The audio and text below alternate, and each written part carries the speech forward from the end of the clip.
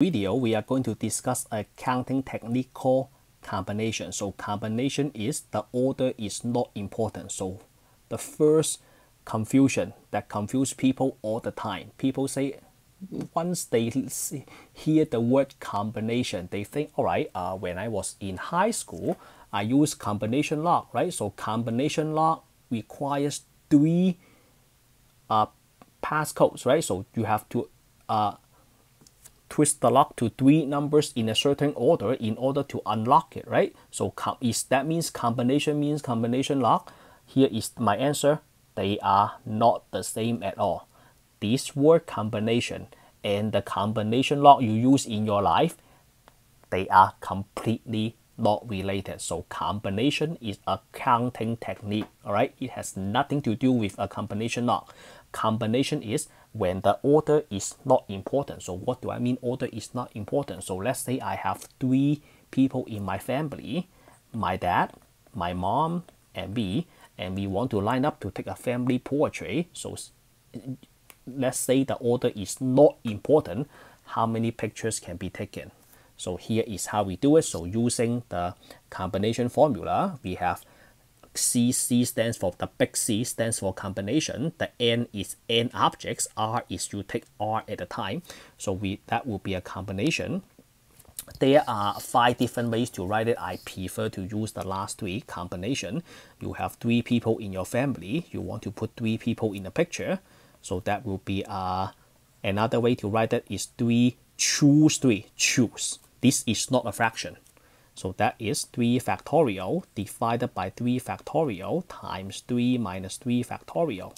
So that will be 3 factorial. 0 factorial is 1, right? This 0 factorial is 1. Divided by 3 factorial is 1. So 1, you can only take 1 pictures. But you might say, hey, back to the permutation. Permutation. When order is important, I can take 6 pictures, right? I can be dad, mom, and me. Dad, me, mom. Mom, dad, and me.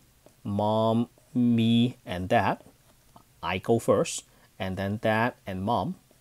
I go first, and then mom and dad.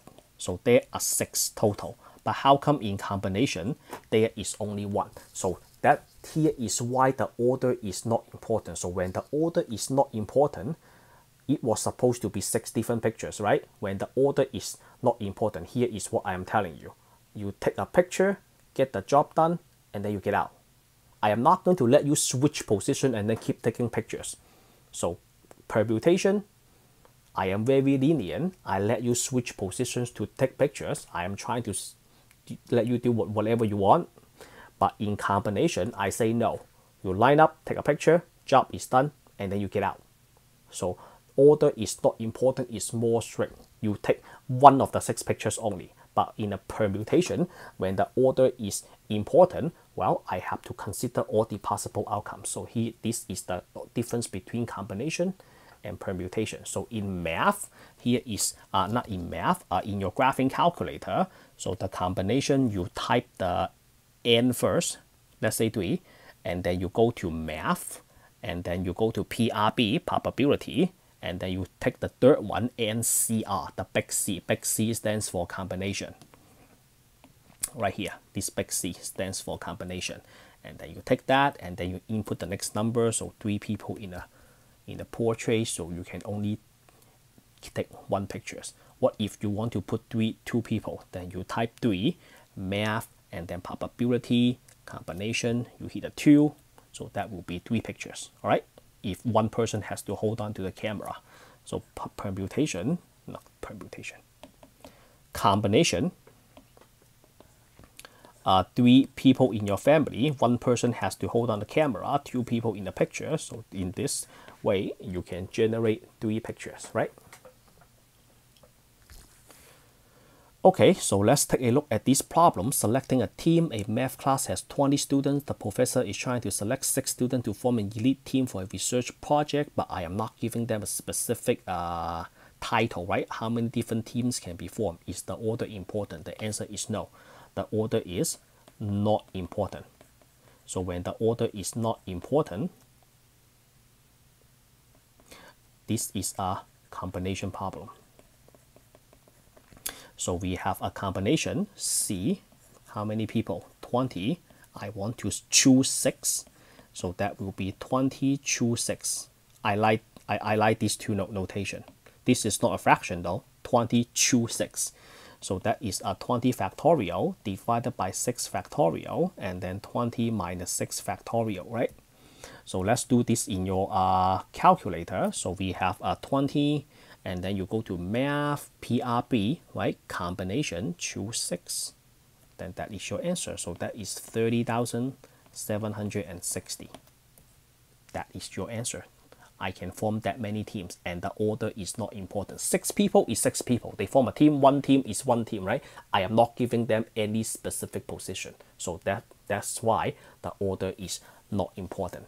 And then the last problem, an engineering firm is hiring 5 industrial engineers from a list of 14. So there are 14 people outside of your office. You want to hire 5 of them. So once you hire these 5, then you just hire 5. So the order is not important because all the positions are the same. So the order is not important, then this is a combination problem. So we have a combination 14 choose 5, or you write 14 choose 5.